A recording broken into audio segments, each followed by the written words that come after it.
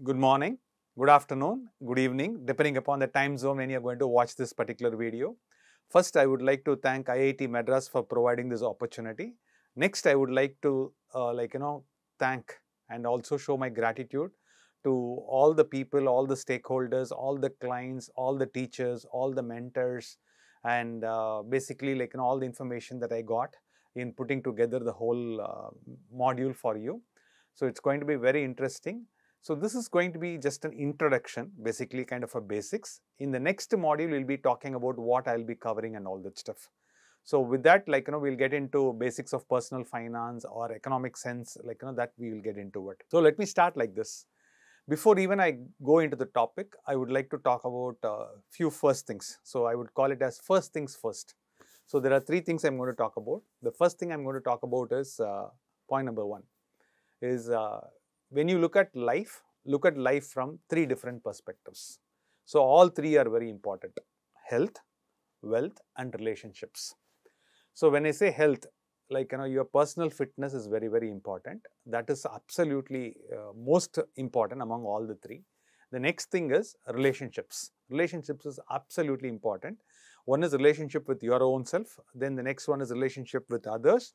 And more importantly, how you are going to communicate with your stakeholder. That relationship is very, very important. Even if you have these two, health and relationships, really good. What is very important is wealth. Now, we are going to talk about wealth in this particular topic. We are going to talk about personal finance. We are going to talk about physical sense and economic sense and all that stuff. Wealth is very important because our earning time frame is going to be little less. I'm going to talk about 20 years, 30 years or 35 years is what we're going to earn money, but we're going to live longer. Thanks to medical technology, we are all going to live for, let's say, 100 years. So wealth is also very, very important. And the next important thing which I'm going to talk about here is each one of us should make the best use of our time. Everybody has been bestowed with only 24 hours a day, whether he is the President of India or Prime Minister of India, or whether he is a Dean, or whether you and me, everyone is having 24 hours. So we need to put the best out of this 24 hours.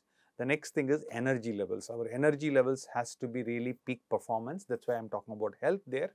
And the resources. We should not be wasting the resources. We should be consuming in an optimal way, and we should add value back. And more importantly, money.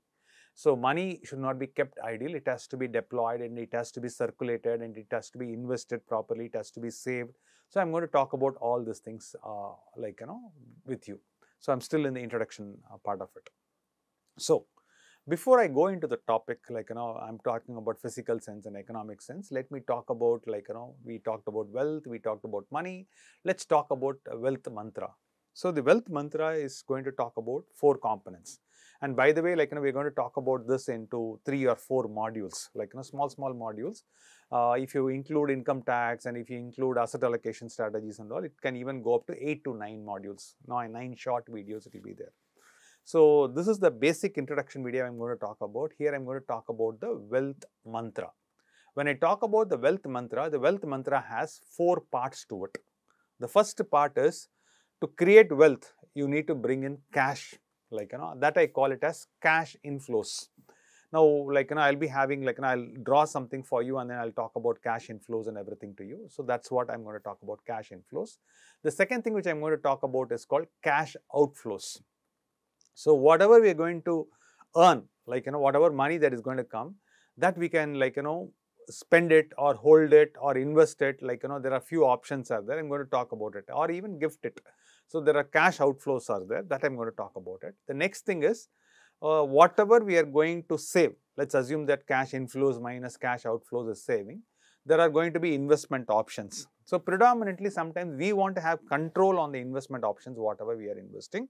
Sometimes what we'll be talking about is we depend on others, we depend on professionals, and then we delegate that particular work. For example, putting money in fixed deposits. In fixed deposits, you are not controlling anything. You give the money to the bank. Bank has agreed to give you a certain percentage of return, and then you relax, sit back and relax.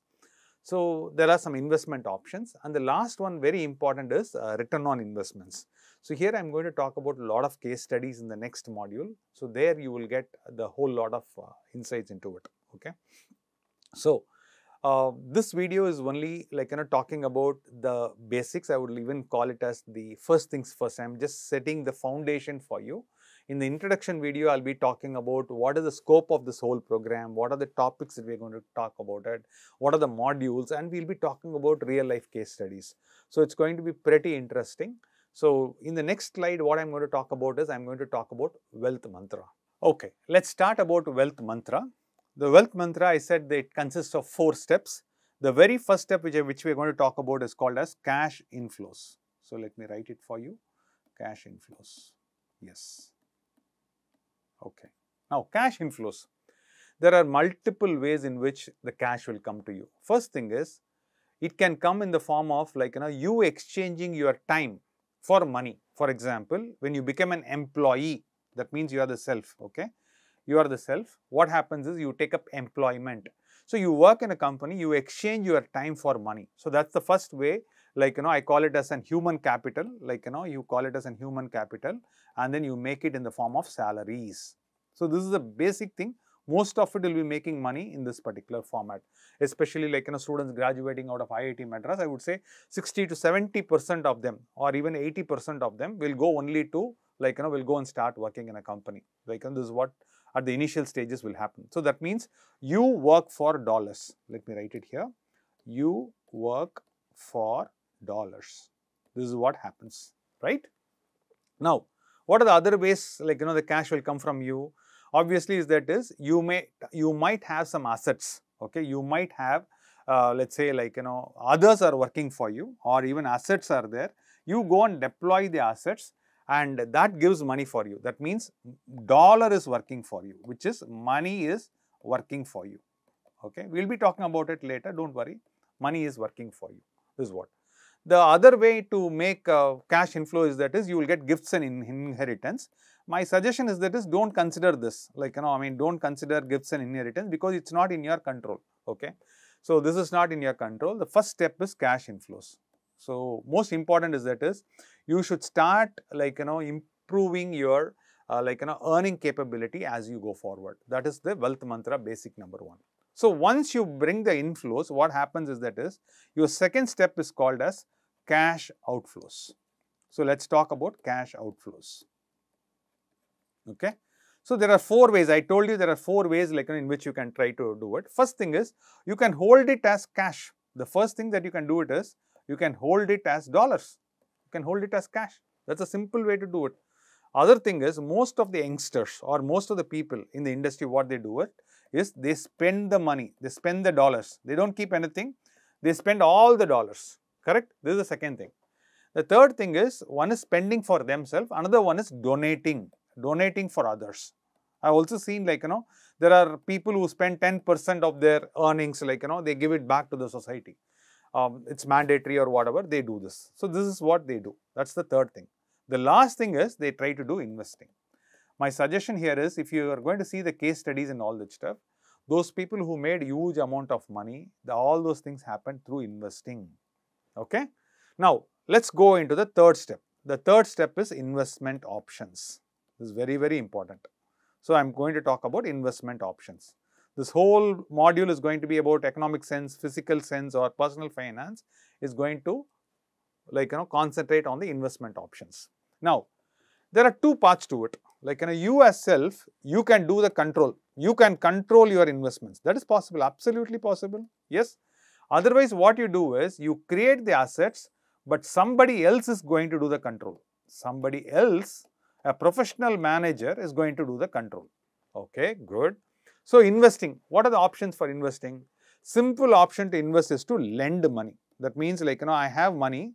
Some people some of your friends don't have money. So what you do is you lend. Let's assume that you lend 1 lakh at 12% rate of interest. Very simple.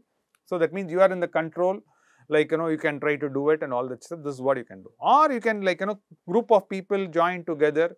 You can start a hire purchase company or a leasing company. What happens is you go and form somebody and then start lending money, and then in the form of interest the investment option is giving you money. This is one option. Another one, what I've seen is people start so business this I will call it as you can either you can do ownership. You can like, the investment option is basically ownership. What happens is that is people start something called like, a business. When I say a business, I call it a sole proprietorship. One man business, they go and start. Otherwise, what happens is you and your friend come together and then start something called a partnership. Business, you try to do it, okay? Or what happens is that is then if you want to raise more money, you try to do other forms of business. This is what you generally do it. So here, basically you control the money and you also invest in assets. When I say assets, you can also invest in real estate. Like, for example, apartments. You can buy apartments, okay? You can buy like, real estate, like, plots. All those things where you control. The other thing is somebody else control. That means you don't have time and you don't have the expertise.